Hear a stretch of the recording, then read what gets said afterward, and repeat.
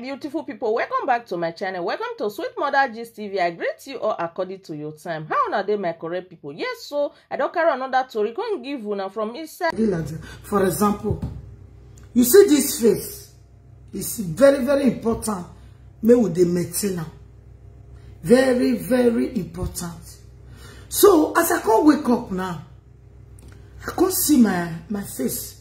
The people just boo and say, almost 2 weeks now, where that people do, I not put to us. So I don't know what happened to me. That don't mean, you know, yak people so natural soap me they always like. I mean, your man of Maka game, some years ago, imagine you. The people say, wow, why I woe. Oh wow, boy, no one me no. Wa ono na ime mi o se no na bolu we na. Ime mi o igi mi o na do ye tura sopo ya we. So tura sopo na do dry. Aba me people say no na do dry. Me wa ge betu. The people say when it bye bye. I'm so happy. Cause me I know the two like people for my face. Now me cannot dey agree. You get one time, small one way be say you no go fit press. I don't know why it take come out. It can't come out from my forehead here. Small one. If I dey look myself for mirror, cause me me say back be the mirror. E better wazo. Or you will phone. Ne wa like a mirror. Uge gba osioma. Una control be we uge. Trust me, your face will not spoil. Your skin will not spoil. O ike we area we gbe wa we mi ene uge. A people say when you area we face you we beg ene uge. A stretch mark you tell when you area we gbe we beg ene uge. Wa wa we ni wa kin gbe we lega. Wa kin gbe we lega be na. Abi ye we ni wa tin ye we mu. Wa shake ye we dey stretch mark ro. E mo tata ma we na. Wa check ye we. Aba kon we na. Akime na mega esi gbagbe le ugegbe. He gets some place here now.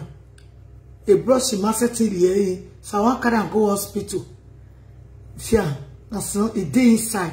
Now right from when I did village. So I try to brush until you know they come out. And I call it around. I go take stick for backyard. Take and scratch her no way. It is yeah, scratch it. Now small it did inside. But me, I'm not too like I want me come everywhere go neat the way you be so. See now only yeah and yeah. I will go. You know, nothing like neatness. Some people they throughout the day, you know, they check yourself for mirror. You want to make me come tell you say you are beautiful. Not be everybody they tell person say your face not good. Not be everybody the type person say too much of pancake there your face so. Some they go leave you, may you carry a tutu for you they work out. At the end of the day, now she or him go call the laugh away. What be your face in now? They will know what for your face. If na me, I go tell you. Cause ma yata mama wa come away. Ma yata mama go mama body ojo. Ma yata mama go mama mo gbese. Ma yata mama go ma bele di se. Ma yata mama ge pancake no gbere ma. Ila toge wasayo monu ma ya ma nibu tiya gunu umana bele dise be uga oseme umana bele dise titamawe uga oseme umana gbe pancake se titamawe uga oseme una ame matodo titamawe ni temata iya ga bele mi no ma tiya temata o honda ri tu egbe ma sense.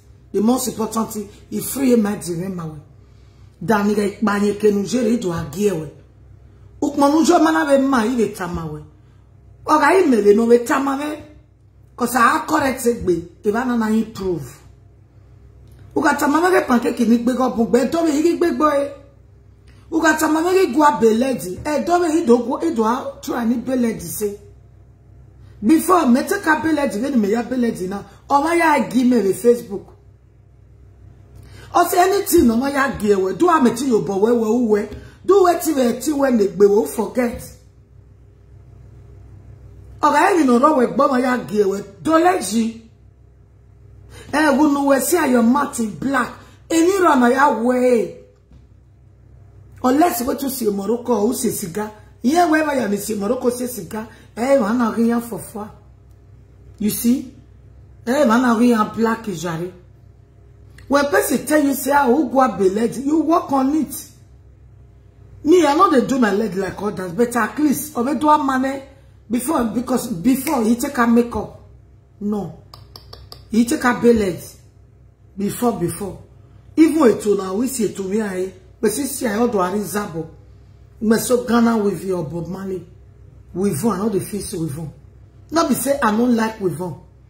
That video when I do on Sunday, somebody comment say, it tell where I see, with one, okay, and they were magba. That person will comment that comment, and they were magba. Go to my YouTube, deal my mommy with one now. Not be something where be say, with one, ya wa alone, no. Ya ya love the YouTube, but imana mwiti belebenya with baleto. Imana baleto imuvie nyahu, evi hane ilo. Okay? In a wivon. Wivon not be waiting be say, I like her too much. I like her sometimes, maybe if I want to go restaurants, or maybe I want to go appointment, even Africa this thing, I still they put her.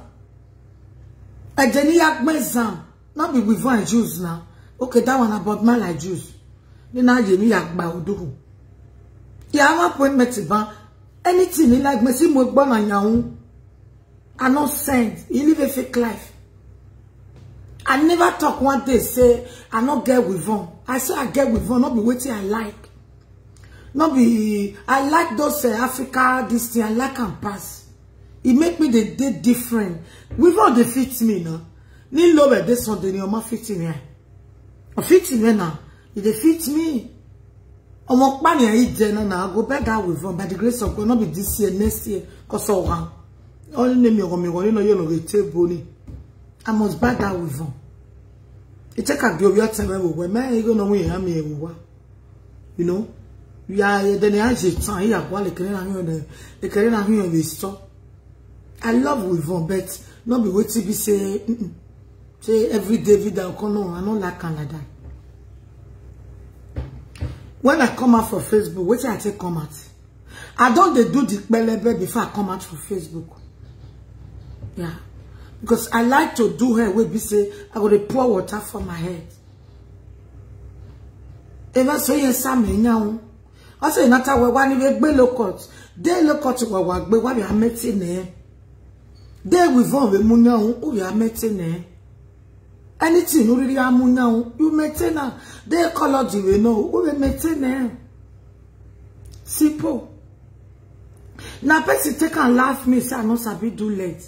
How I tell they do my leg. The way I tell they do my leg is simple. Very simple. And they come here, I can show them. And they come. Mais ma compliqué life me. And they come.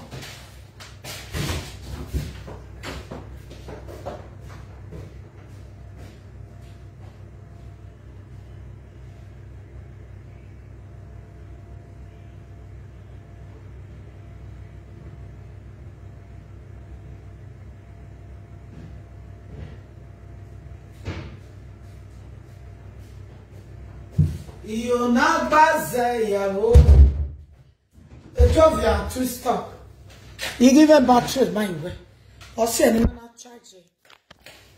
Okay, now make I show you how I take they do my legs. Me, I'm not they complicate my life for. Gwa bege na ita kaboje. Ita kaboje kenana ya mweko dollar je fait ça. Non, quand c'est fait si mena me valo ese mi okpa. I don't know make be pancake in face where to sit on. See how I take to do my legs. I'll do it like this. Because before, for those that know me before, 10 years, 15 years, 17 years, 18 years, I know the makeup. If I buy one pancake, it go reach 5 years.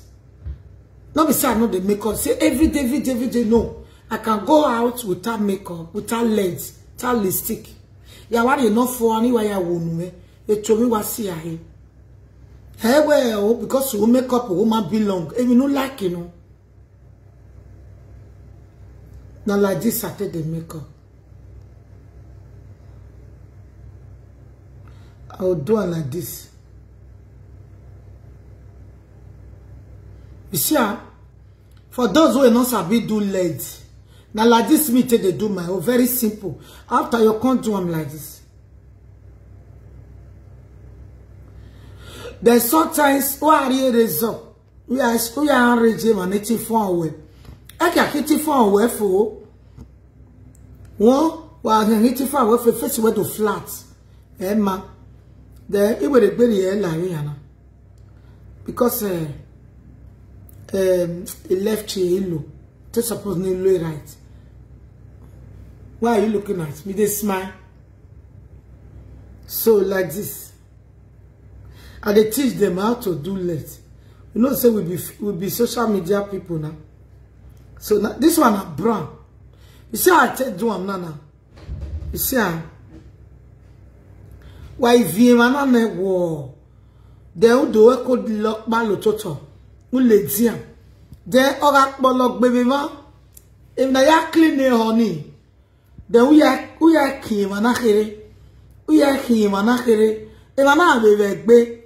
O me gbegbe adu edo kiyon ekere. Ama mi eledo elect.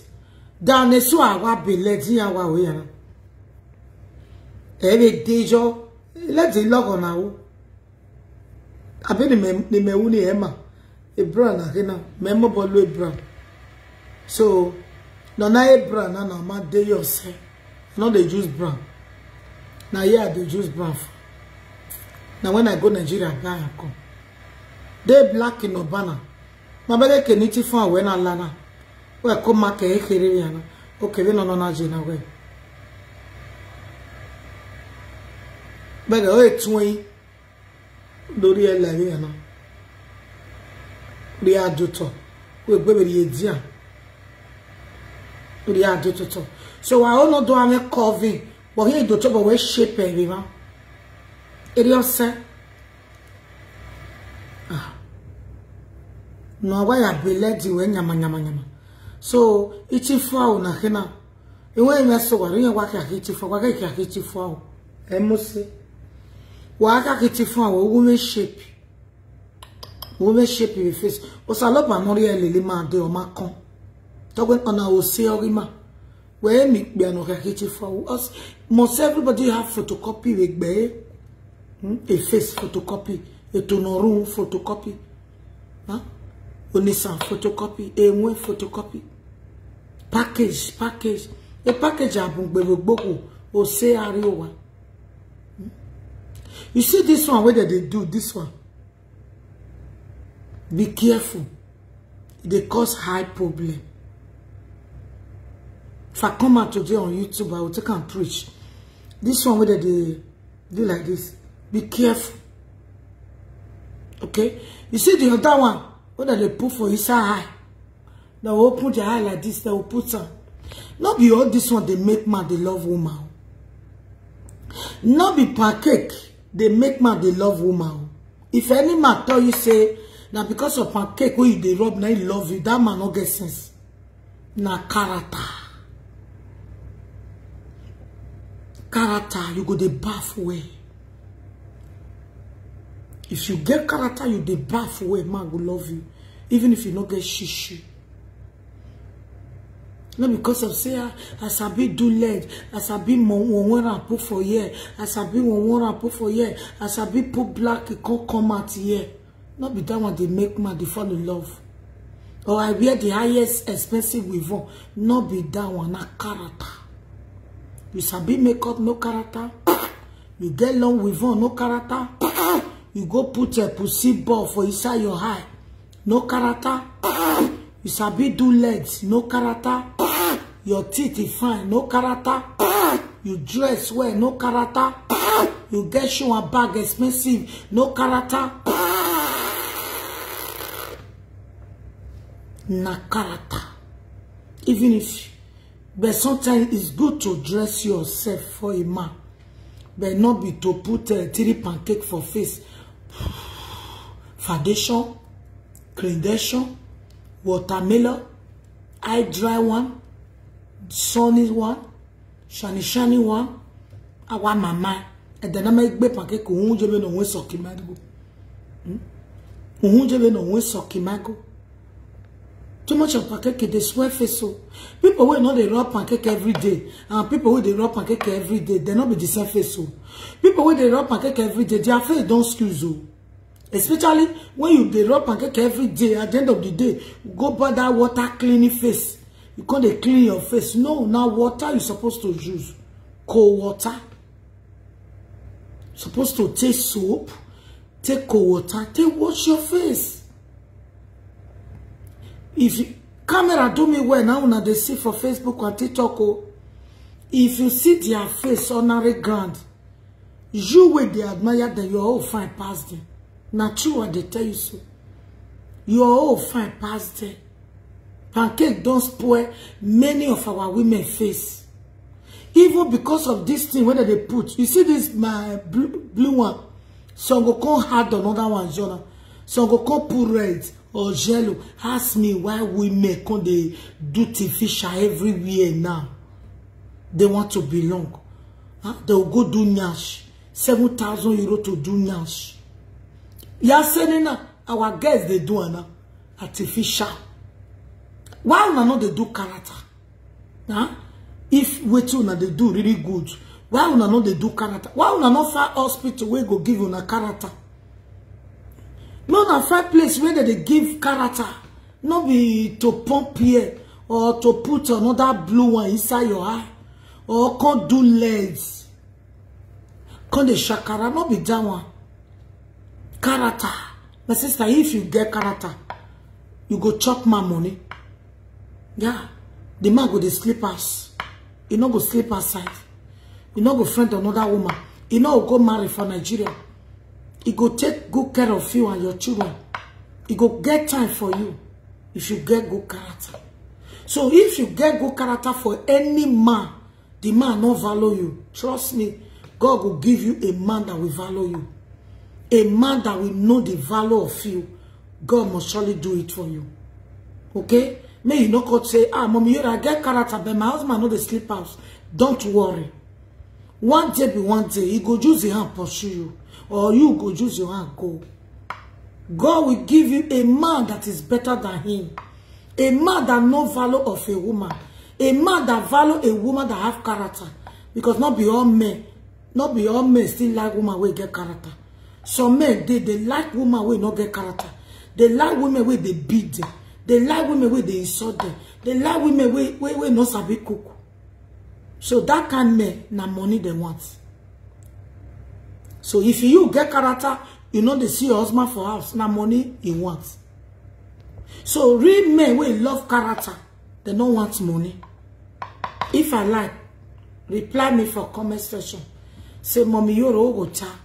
If really say you get character, you dey bath 2 times a day. Now we supposed to dey bath. Me, I don't bath this morning. See, I don't bath. So I wake up, I enter bedroom, I brush, I bath. Spray my body, even put perfume. Okay? Because I'm a visitor. I put perfume while they go out. I even spray for my body. Area you wear again now. Wow, but I know we know well. I spray perfume. You spray here, spray little boy, spray here woman. You see? Now so it's supposed to be. So if you get good character, the man still they turn back, give you for bed. Or the man not they sleep with you, the same bed, don't worry. God is taking you to the highest place. Yeah? Don't change your character. Character they good. Character can make you get money. Character can make you get the highest people for this world. Good character, they attract responsible people come. If you get bad character, no one day close to you. But if you get good character, better people go come to you. If bad people come, now you go use your hand pursue them. Because lion eat with lion. Goat eat with goat. Bagay. So, I want to give you good character. I like him and name character. If I never character, I like him and name character. Now, true, I tell you so. You should get good character. Hardly before you carry person will not get good character near body. Whether you are a man or a woman or a friend, even if you are your blood sister, even if you are your blood brother, how many have character where see a kegbe? If I like, tell me say you're the one operation you they lie for your message. People that have good character, they too they select so. After now, cause say you fit too big. Una we no understand it. Una go say you are fit too big. No, they're not the fit too big. They know one for themselves and so they have to mingle with people that know the value of character. You get respect, you respect me, I respect you. People that have respect, we they respect ourselves, we they respect each other. Husband and wife will get respect, they respect each other. Boyfriend and girlfriend will get respect, they respect each other. Family will get respect, they respect each other. Business partner will get respect, they respect each other. Workers will get respect, they respect each other. But if one get respect, the other one not get respect, it can never match. Then be waiting they happen now. It get where one go bear and rich. Amuk basic go down. Or what temenekere na even respect or a gap on it. A senior brother when I even respect or a gap on it. Or a junior sister when I even respect or a gap on it. My wife not get respect or a gap on it. My husband not get respect or a gap on it. It get where you go bear and rich. You must run away for people who don't get respect. If you like make the woman get 100 children for you, my brother, you must go. Because you know, if not, you'll get depression. Where be say doctor at winner. I mean, even respect. Woman are a gap on here. You can never feel happy. Iya your maya dey sad. Tia your maya look down. Where what did they worry this one?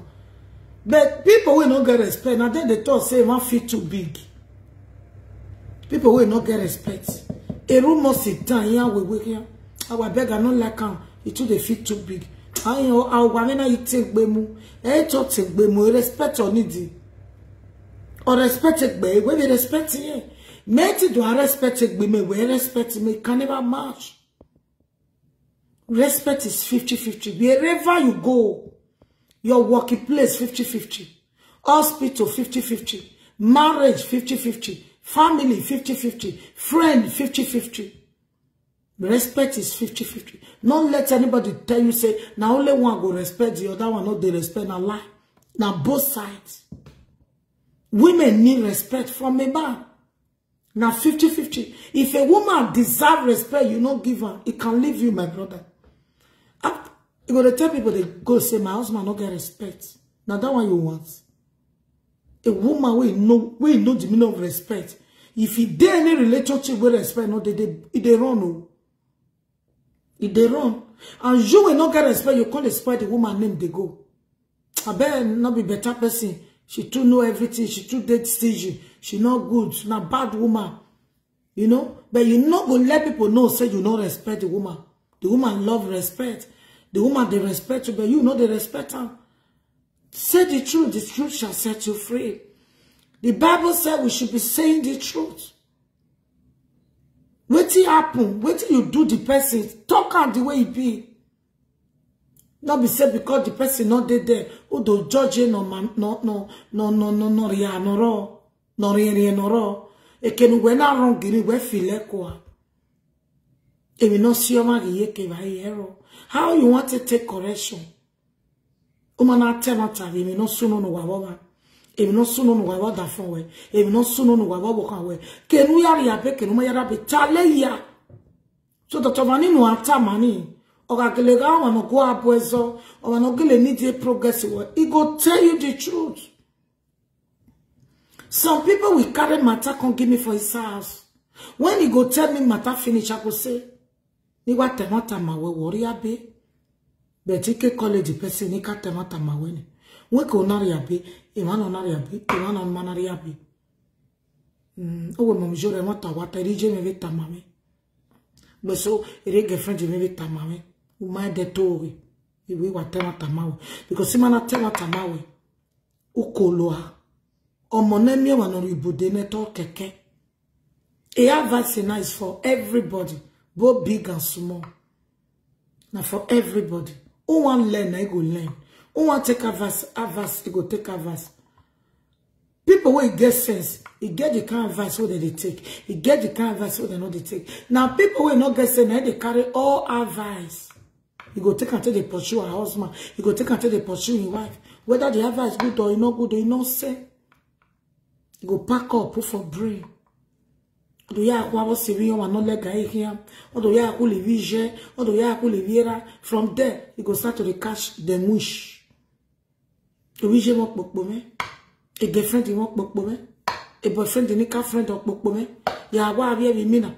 Or what do I make here?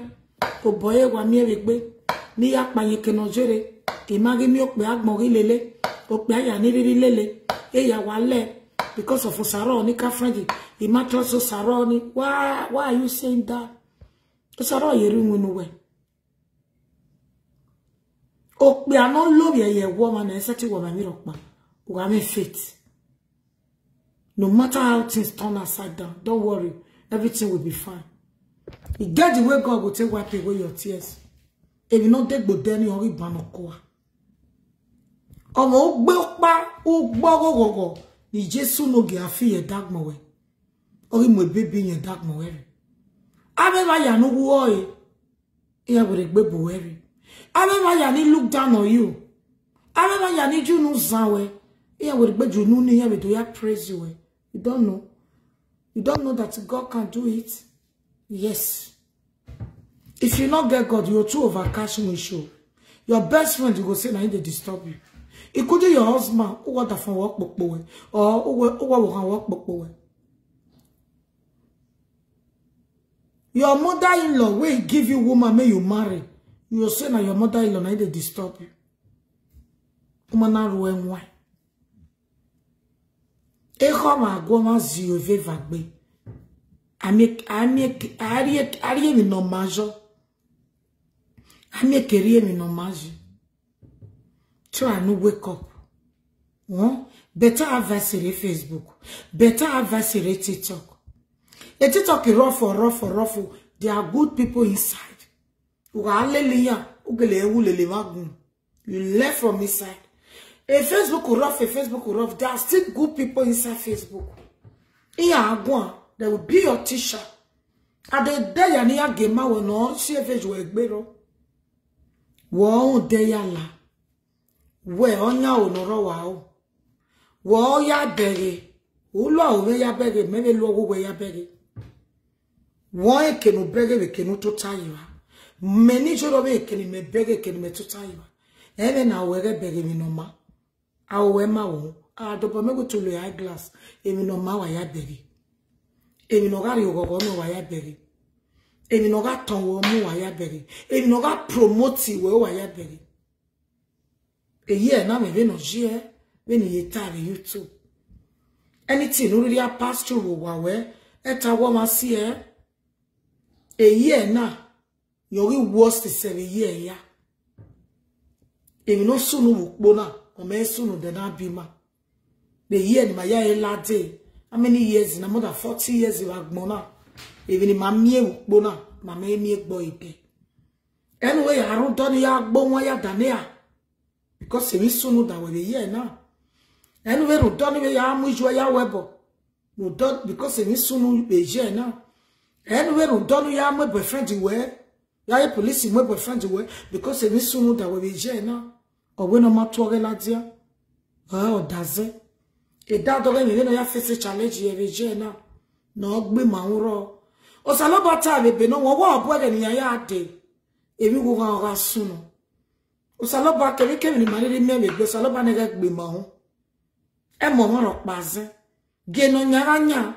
Here, woman, what back where you bought where we have see where ye see I. Ye may lag mofo. Okay, oh sono geno nyawa anya ri o se we ri yeke ge fiafema no se ma ri yeke egbera ma no popo ma egbera ma no ri amani egbera ma no tile da we egbera ma yaga kausa no respect eto we o si me ri yeke look at her life no ge life me Egberama, anybody no see wa ye ke etik gberawe. Eri Jesu no ge yata. Eri ni kawo yata. Esetik gberawe. Whether you like it or not. Hono we bava, hono we passon. It can never pass you. Then imagine what you passing me. It can never pass me. Ye may be a me be. Memo wave webo yemo wave webo. Very soon bani so afi moto. Meme be yeme be. Memo wave ko yemo wave ko. Memo wave do yemo wave do. Memo wave gwe yemo wave gwe. So what yak berame. So yeke sukbo ni mese na. Ofone. You see? So anybody no kpokpoma. Iyek berama. No matter the condition, or when I'm with Ario will be when I talk, don't give up. Or when I'm with anything, get give up. Or when I'm with the police, move where you go. While I will be climb up. Or when only where you go, we are massing. Una le lodosa. Ugaje gana la jona le lodosa. Wa masse va ya ni where you go. Beni ya room man wa masse. Believe in it. But my beggar a cow no respect. Awe your web bone the sort of water me day. Beggar laughing and where go me. I can't even manage the sort of water at the feed where he was sour. But to Sanora. It's true. So Ariana Riave no yes it berame. Ariana Riave. A hono web where a sort of water or my a sort of water set it day. Ema bui lily me betia with sort of water. Negi lua me wu me kokba the whole world. Ya said baby pastor. He make any name. He build a nice foundation. Wherever I go, people must tell me say, "Ina mommy Iyore be this." He went prayer point where before giving me it must happen like that. The foundation here will not see. Nona mo giobo. What he has said, Yaga, we talking. Oh, you have not done like we no there. Yaga, who no job. Yaga, benomu, frustration. One room, no job for how many years or years. Many answer will tell me forums. 2 rooms for up, 2 rooms for down. It won't marry big compound. You see this life? Anybody knows you that you give away. He allow down.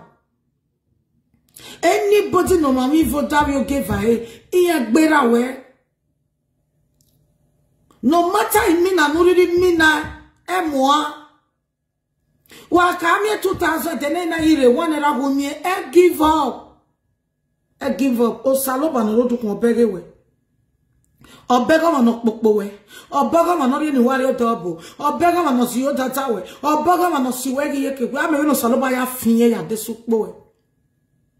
Ime bege ma ni ziba ne mi ane danje kun. Anye ya ni ziba ni we botan we wima. Ti ya ama wo. Ekwe ya ekwe 9 months. Inya ya ni ziba we wima. Ose na we muta yo dipa. No matter we no really ume. He plan it vota we. E unu na go mege return igwe. Everybody for our village where they do evil. 9 months pregnant. Enya ya wo. Their belly become a night pregnant. Their leg become a sugar gate arm. Sugar gate leg.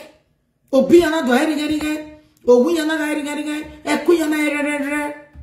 What we no premature. So shall it be to our enemy. Those that fight our blessing. Those that take our name to native daughter. May God give them a public disgrace. In the mighty name of Jesus. Oga iya gbona iya mogogo oga iya iya ga wame akiya ba no saloba mwemia na sonya ekuya egedegbe owuya erigerige uwuya egedegbe eri oga jene no popima eri oga jene no namahia eri oga jene no ridiri ni mayo job. Don't fear challenge. Abini ya ime your question ni jejo but don't try it. Don't try it. Don't try it. Ewe no lele where yagbona or by via. We have different time. Ewe no lele marry. Ewe okpa block or we have with a beki. O da we na ku iye ke have with a beki. O bona wo bona o no Miami oe. o ma mi wo da o mi ri eke e ri afeti ku o de we ya ko se e ma we no ya ri agbon e o yi jowo bo eyon zame ame eyon ru ewe a to bo me we we ru wo eyon nya we e ya we mai wa tete gbogbo be ne condition oriri aje take it as a play we too cool because you are still better than who they coma. You are still better than who they bury ground. You better than a lot of people. We are so work mo where ya we je salo boy momo okoni me one account. We are hospital o ma vigwe yo to o we rivier baba we se ni na o we se baba jo ko me bo me ite ka gbo yese ite wo go me phone ite we mo paru hu se ite we mo pa mi egbe tete sona we mi Ari hospital no yare go. We are sorry me so no that way. They not so no that way. They not so no that no magbo. Are you not a winner? Are you a boy win Ari lawa? But a magbo you are a winner. Are you a back in do? Are you you are a winner? You know how many pastors they die a day? When we pastor no were there. When we no were there. When no bono were there. When we have chief no were there. The ekbome no sa. The ekbome no sa. Emani yo bok bewe. Emani we are we botak me maya. Okbeni me ya Iye masa wani ya pokpo. So kman we get lolo dowe. Again yok bayi ni sheti when wale lo deni ala. We aro dosa no weje. Gi aro de baby. Gi afilu gbegbo. Gi azi odantawe. Gi azage ekiwe yu obo. Okenya ke Jesu nuge. Osagag menanu e. Wa me gwe no saloba nya yare yewe la dia. Ye to bi yo wi je. Iya legbo we fie dagme ye wori e. Iba no zeni o legbe we fie dagmo e wori e. Eba ni ziba ye yo bawa. Eba ni me be we bona ni ziba ye man yo bawa ya ni we bodan. Ya man yo bawa.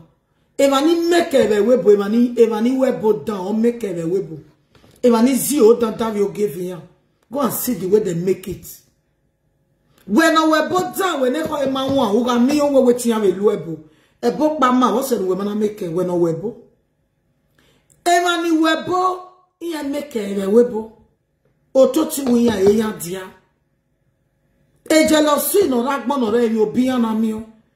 Emi ni awu da ma wo we dan yo kekere ni awu. Emi an give out in setting e ati egbe yan. O se na nata we darkness to get more power. Light only the highest power say. So arodukba you will overcome every darkness in your life. Every challenge in your life. Every meeting near gather in life you will overcome in the name of Jesus Christ. Don't fear. Only faith you will. Start your day with prayer. End your day with prayer. Cover everything you have with blood of Jesus. Cover your marriage with blood of Jesus. Cover your working place with blood of Jesus. Cover your money with blood of Jesus. No weapon fashioned against us shall prosper. God will disgrace our enemy in the mighty name of Jesus. Don't fear them. People will not get power now. Mats that they rake. They can rake.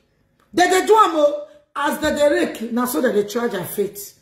You know, faith of darkness. It has nothing to do with faith of light. Faith of light.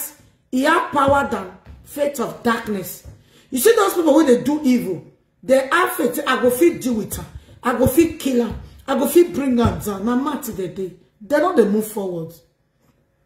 Emania we are see go down. Emania we are see yeke. Where the level here and where the level here. When we are see your lady yeke. The level men where the level where. They no mass. They no bam say. They no shine say. They no men love us say. They no titi say. They no rogue say. So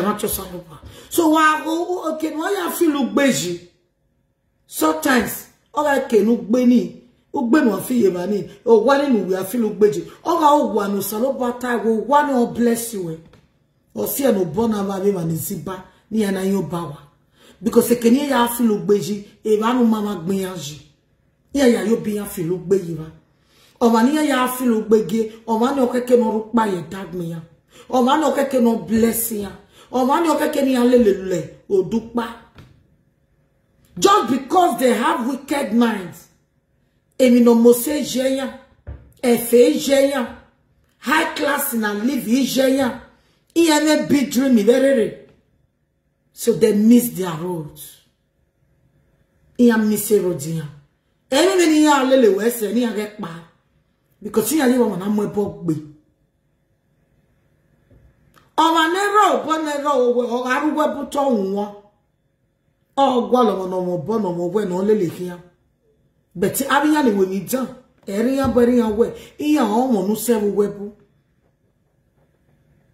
we have spiritual heart we ye gbegbo to ni ya we te secret we ma ya because there is nothing already here gbera gaziba gati obo yawe ni jan kare picture gege ya gbewa ya seri yeke oni opa wa wonu ya it's true.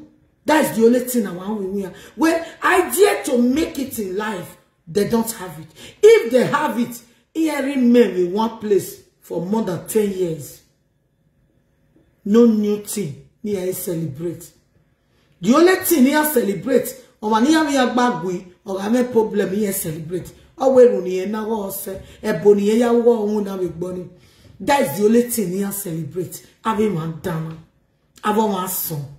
Ave susu wo wanagbo ave kita wanagbo ave gui ogo wanagbo. That's the only thing they celebrate.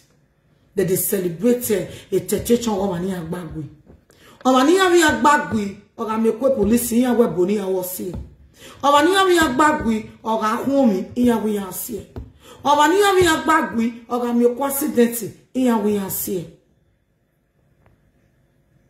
It's true. Omania we agbagui oga miscarriage yan we yan see.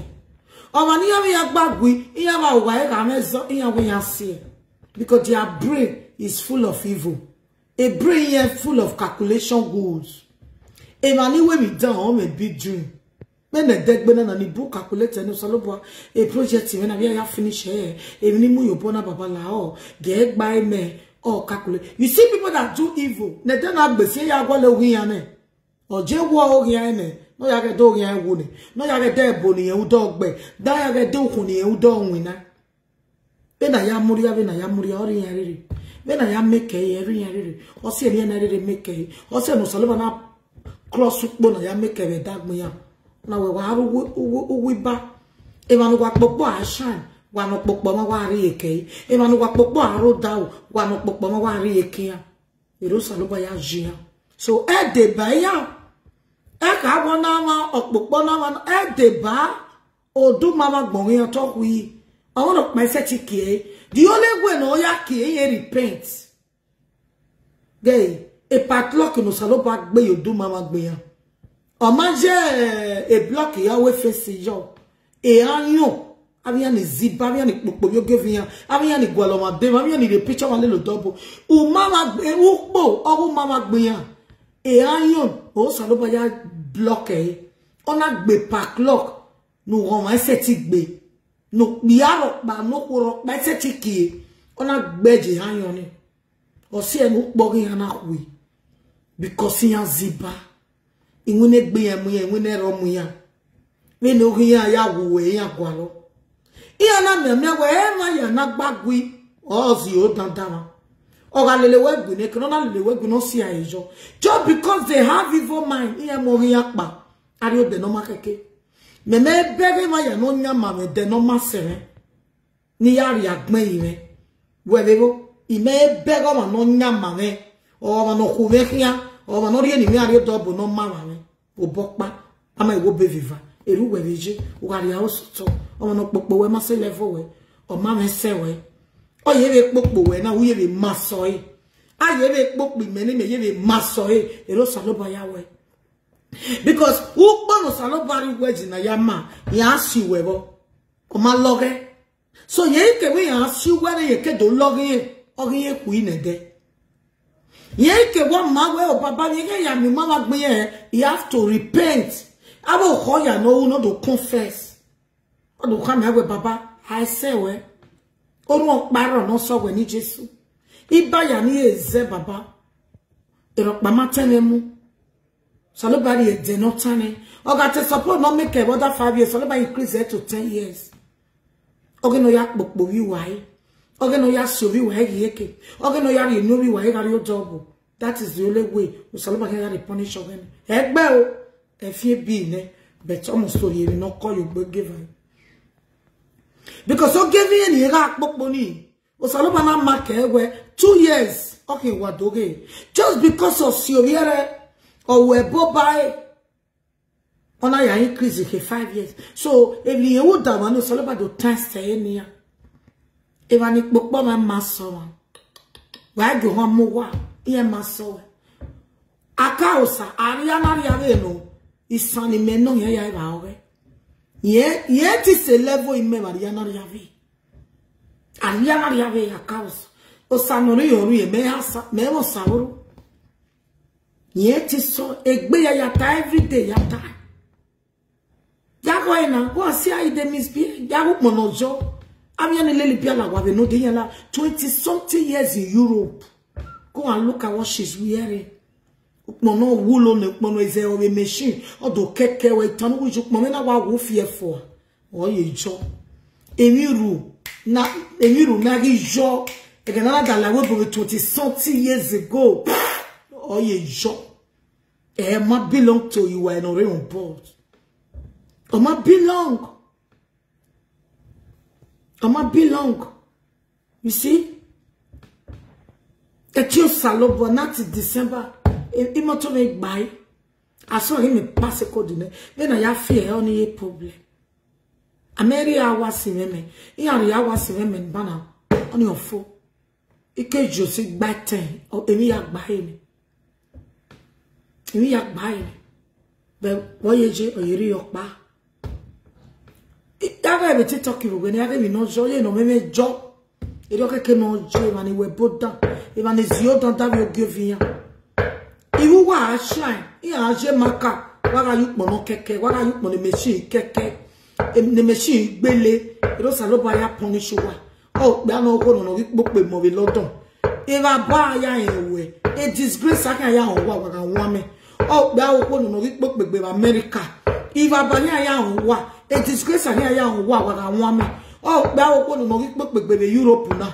If I buy a disgrace I can woman. Any young woman that more ya for with Bua or Asunu. Every year. No wa no sunu we wa imuja eregbe vere eregbe sore wa we ne ba so ngwa wa ya mo wa kan wa me keni be ro wa ke ya eni ya no wa mama da money re we bo ngwa wa ya mo e we bo ana ge na ta me manu wa mama mi dada we wa lo we lawe wa gugu dori wa lubiri wa masukpo no de e ti o salobo e ti amenu wa won Eruni do nanu wa no ga senuwa. Waga nwa mo ga senuwa. Waga de banu menjo ga senuwa. Eva ni ziba ere aya gbeliyan. Erun aya gbeliyan. Aya on pressing aya on overcome wa face challenge. Uga monitor your turn uga do eki, uga ministry gerun we ka bo tight. Wo ugare marriage ane uje marriage we brother ane uje marriage we cause here wa only scatter many marriage we je now e jaka we ba marriage no scatter wo brother ane uje marriage that when a woman supposed to pray no o bia wa ane uje marriage so time ya do we prayer and then no marriage we na we one day no we are fasting your marriage we are fasting if we are fasting ne mi ya no we wu and what feel of concern eti egwa gbo wa gbesiga uniru ha do bo kan we ri ro we neru ne gbogbo o do amo pa neru no mo eri we ma neru nu we eri mo ga neru ni me era me yo ga neru me try no neru e wa we je agwa gbe my brother wa tekpo mu pa my mother there as they pray for me or native doctor say with the who born them. See be native doctor. You are native doctor come this life the same day. You are your mother come this life the same day. Me no lele wear yagbon lele ju wear yagbon. Now you wear shoe. Now you know how you go to do your prayer. Very simple. I bet you don't know what they pay you for, man. Look at your marriage. You don't turn upside down. You they do like say you know the sea roads. Devil want to destroy your home. Instead of you to pursue the devil, come out. You they say he market on the cancer, man. I might be a beer Africa. Well, when the monopia me we respect me a beer Africa. I'm not bad on a beer Africa and another position what you. I'm a thief, sorry, because overtaking salam. My bag of Diony, except me on you. Or Montion. Bogiva. Oh, Biabo ne marriage. Oh, Biabo ne relationship. But well, me, I'm not fit to go, they pray. Well, I pray. If you want to be somebody, pray for yourself, my brother. Do fasting for yourself. Why you go value food past God? You don't eat yesterday. Today is a new day. As you wake up this morning, cover your road with blood of Jesus. Cover your working place with blood of Jesus. Cover all over your body with blood of Jesus. As you are going out with peace, you are still coming back home with peace. How can a full grown-up man go just stand up in the morning, wear club, wear covers, no pray? You just they go. You depend on person, say na person will they pray for you. Now person they make your money for you. Not be your hand you tell they make your money. Not be your mouth you tell they eat your food. Why can't you use your mouth do prayer for yourself? They're not the same man for pastor.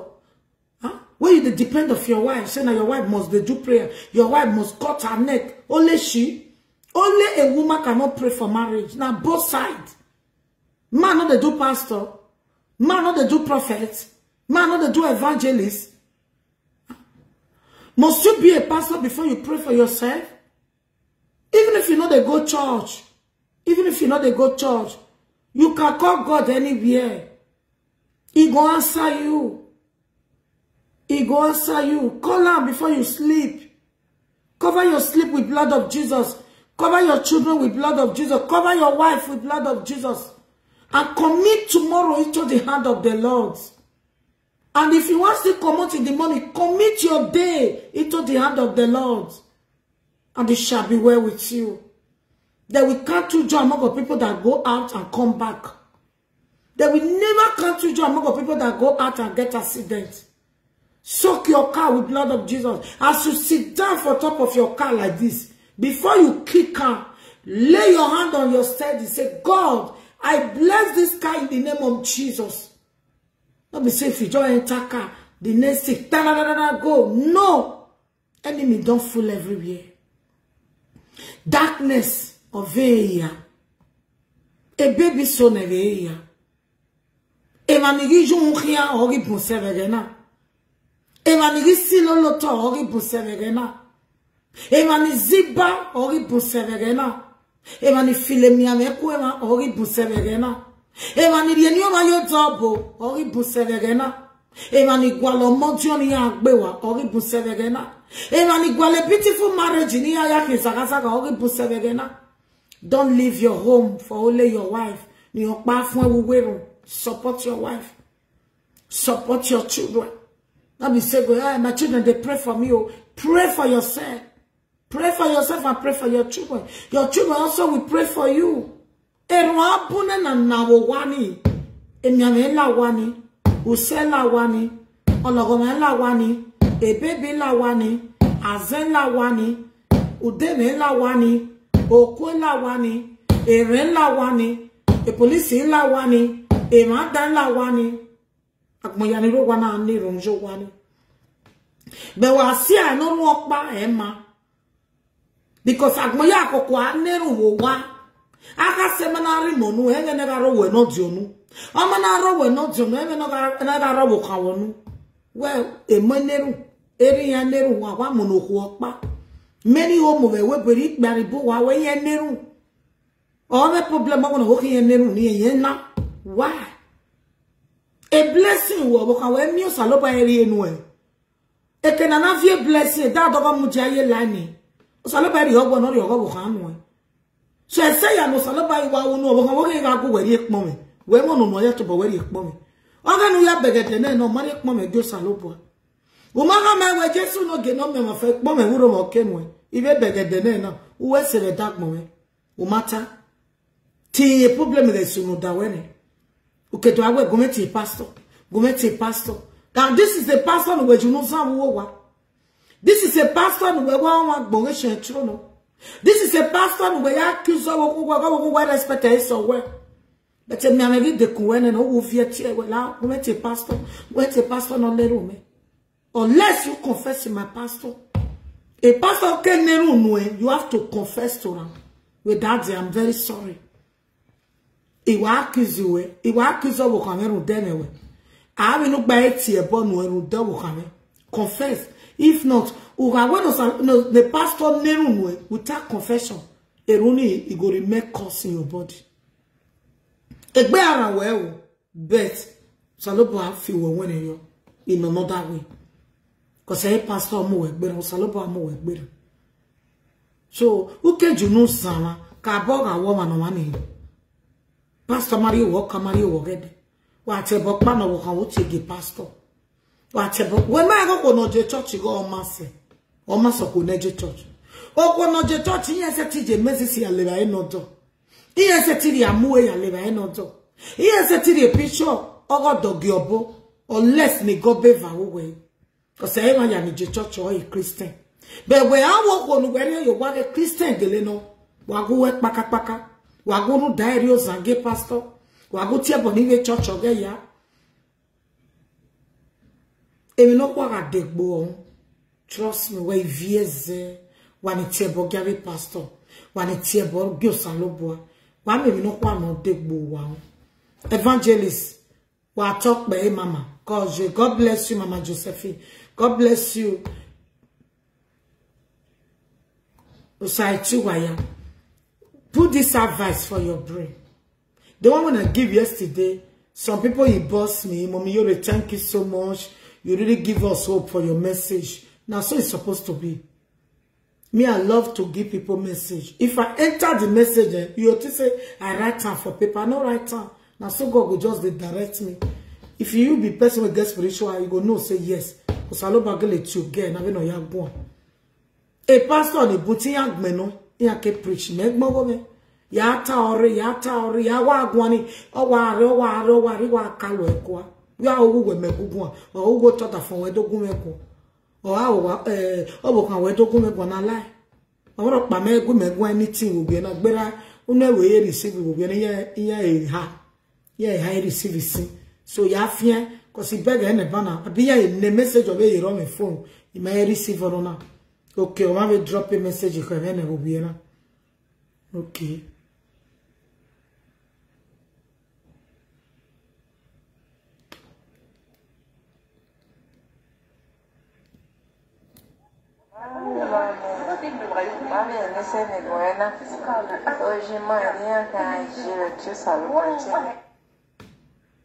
Okay. A prayer, Iyore. God bless you. Wababa yo. I'm a Bebegakota 1 or day 7 o'clock. By the grace of the Almighty Father. Amen. I wish you whatsoever you wish me. Think about yourself before other. Pray for yourself first. Okay, I never give away. Anytime when you dey bath, even if you don't use salt, they do prayer. As you dey comot dirty for your body, now so you go dey comot temptation for your body. Sickness, trouble, anything that will make you have police case in this city, the land where you dey, as you dey bath, they do prayer. Wajinyo wegbe, wajinyo nwa say no pretend lelewe. Wajinyo nwa me miame no wegbe. Venu jinyo wegbe when you are with prayer. Very nice. Cause ero saloba ya jima de. Ipanti lire kunwegeni. Imiro pa hiregbe. Saloba yerowe. Wabe kwa kucha huina. You must not wake up for 2 o'clock before you pray to God. Anytime, any day. Wa nero. Oh, you took your hotel. Oh, you took drive. Or to anywhere. There are some people now only on Sunday they take they do prayer. Yeah, work a church so when you go with prayer. Anyway, that don't even know ya go salo boy. Even we ya go where me ya go me. But a way no can ya ga e do afilo kwana. Wa go salo bona ziba e me no kwa degbo hu. Wa go salo bona zi o dadawa e me no kwa degbo hu. Wa go salo bona ye ga ti obo èmi no ko adegbo ohun wa go sa lo bua una to ri jo ma gbe èmi no ko adegbo ohun o no go sa ro dena ero dena na ziba ero dena na to ero dena na gbina ero dena na gwezo. There are many things the Christian makeke no odere amo bobo ara with supermarket wa jo wo ma ara egbo ma ba mi yen o ma ri go no boru ri ne gbere gbe wa ego a Christian geleki won yo keke na ya bosa. So wa baba yo bye bye.